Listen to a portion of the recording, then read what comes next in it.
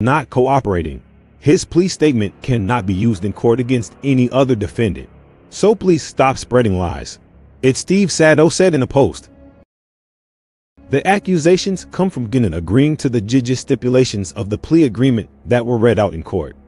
The rapper revealed he has personal knowledge that members of YSL have committed crimes.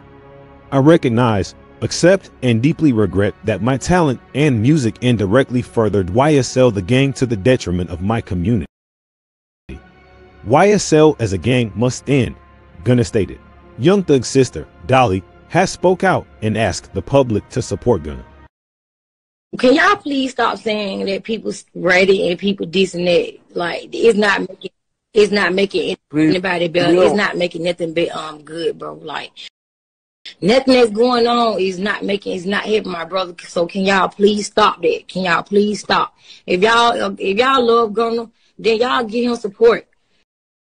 Like, I love that doing, y'all tripping. It be the for me. And no, I haven't posted him because I was just told that nobody really supposed to have communications with each other right now. So I don't want to mess up his why would I just go and post it, you know? Like, here is Gunna's statement. When I became affiliated with YSL in 2016, I did not consider it a gang, more like a group of people from Metro Atlanta who had common interests and artistic aspirations.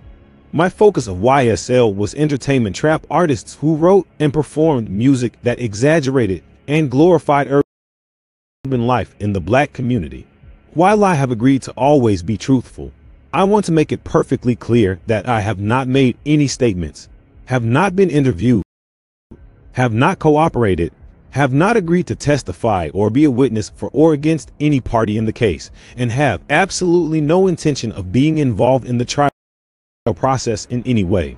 I have chosen to end my own RICO case with an Alford plea and end my personal ordeal by publicly acknowledging my association with YSL.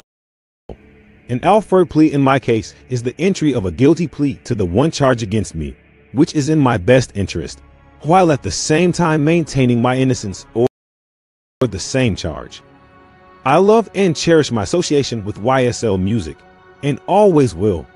I look at this as an opportunity to give back to my community and educate young men and women that gangs and